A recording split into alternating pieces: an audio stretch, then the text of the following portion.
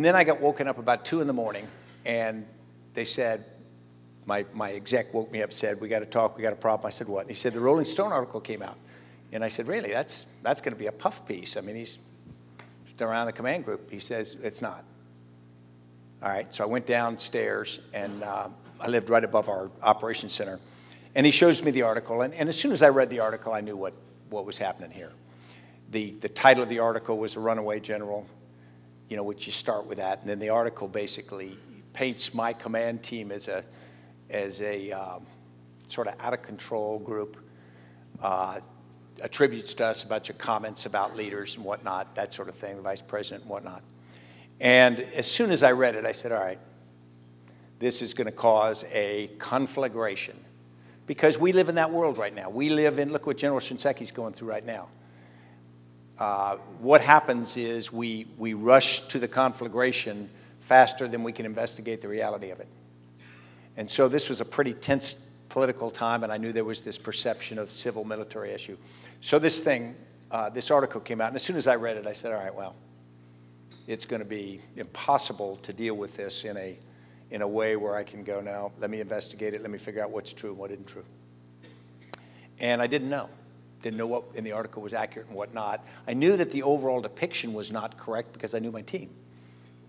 But I didn't know on the facts. So I made a couple of calls. I called the Secretary of Defense, the chairman, obviously. And, but I sort of knew what the deal was. So I went out running, I came back, and I actually thought a couple of times, I said, I'm asleep, this is a dream, and I'm going to wake up. Because my whole life I thought I might be fired for incompetence or I might be killed. Those were pretty realistic possibilities that I thought a lot about, but I never thought I'd be accused of disloyalty. Never in a million years. And so when this thing comes, it was an out-of-body experience. But so the morning comes, and that was, you know, it got to be daylight in the morning, and we're starting to deal with things, and I got a call from the chairman, says, okay, we're going to want you to fly back to the States later today and meet with the Secretary of Defense, the President. It's okay, fine. And as I did that whole process, I was able to think about it. Now, it was blowing up in the press over here. I couldn't see that, but I had a sense of that. There are really two real options there. One is to say, no, I don't think it's true. I think we've got to fight this. I want my day in court. But you got a war to fight. You got 150,000 guys who got to follow you, and you think about what's that situation then. And then the other option is to say, all right, whether or not I think the article's correct, what I have done is allowed myself to be in a position that puts the president in a tough position, and that's not I'm not supposed to do that. Whether I think it's fair or not, it's certainly not fair for the president to suddenly find himself pressured by this.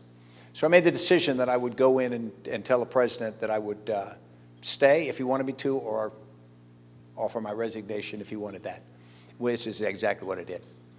And I never really had a second thought. I mean, obviously I've thought about it. I've replayed this in my mind a million times since then, but I don't have any doubts that what I did in terms of offering my resignation was right, because the most important thing at that time was a mission. And what you didn't need was a controversy between a general and the president being on the front page and that sort of thing. And, you know, the hardest part of it, and I don't know if any of you all have ever been there, everybody says, well, you know, I'd like publicity. Maybe you would, maybe you wouldn't. Is because, particularly if you think it's not fair, there's really not a venue to say that. That's not an option. And you got my 85-year-old father reading this, got my son off at college reading this, got my wife reading this. That's what you think about. You think about that and you say, look what I've just positioned that you are in now that I feel responsible for. So, you know, that's the way it works. How do I feel about it now? Kind of like I got hit by lightning. I sort of feel like it's just one of those things that happens. It comes around and, you know, a number of things line up and poof, this thing happens to you and you really can't stop it. and you can't cry about it, there's no point in it.